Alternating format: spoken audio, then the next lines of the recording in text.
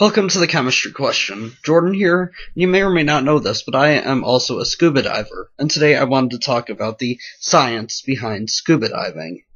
So we're going to first explore colors and how water absorbs and scatters colors. It starts with longer wavelengths, such as red, and then continues to orange, yellow, violet, and green, and then finally blue. So, I have a quiz. This picture was taken at 50 feet. What color is the cloth you see? Would you have guessed that it was bright red? This is that same picture with the flash, showing how water absorbs colors. Continuing on, this shows why shallow water is almost clear, while slightly deeper water has sort of a light blue. Deeper still, you have a darker blue, and then an even darker blue, and some of the darkest waters are almost black. So, now that we've talked about color, let's talk about pressure. Recall that 1 atmosphere is 14.7 pounds per square inch, and a scuba tank contains, when full, about 3,000 pounds per square inch of pressure. These tank markings show that that is equal to 207 atmospheres, and that same tank would have a volume of 80 cubic feet if the air was at 1 atmosphere of pressure, so roughly the size of a telephone booth. So, tanks come in both steel and aluminum. Now, aluminum has become more and more favored, because you may recall from my other videos, it is lighter and will not rust. Going on to pressure, we have Boyle's law, which shows pretty much that pressure and volume are inversely proportional.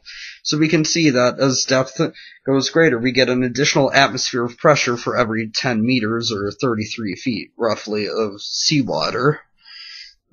Then volume decreases. So, if you hold your breath at depth and come up, you risk lung overexpansion injury, which is exactly what it sounds like. Nitrogen also causes issues under pressure. So at STP, we have about 1.4 milliliters of nitrogen dissolved in 100 milliliters of blood.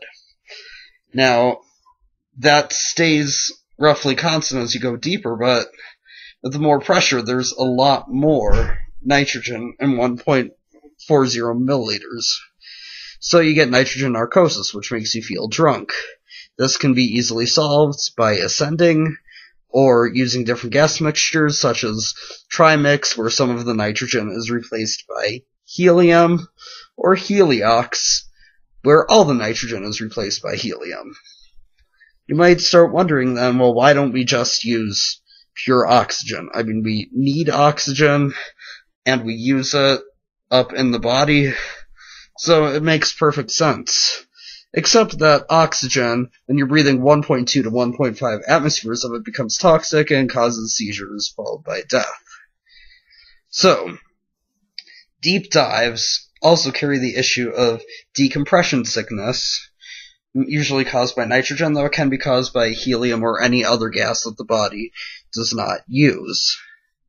So, looking at the bloodstream and seeing the dissolved nitrogen, we're going to learn that the volume of nitrogen expands as pressure decreases, causing nitrogen bubbles in the blood if one ascends too quickly or goes too deep or stays too long and doesn't allow the nitrogen to slowly work its way out. This is known as decompression sickness or the bends, and the only way to treat it is to put someone back under pressure and slowly bring them back out of it. Thank you for watching the chemistry question. Be sure to subscribe and leave any questions or suggestions in the comments below. Until next time.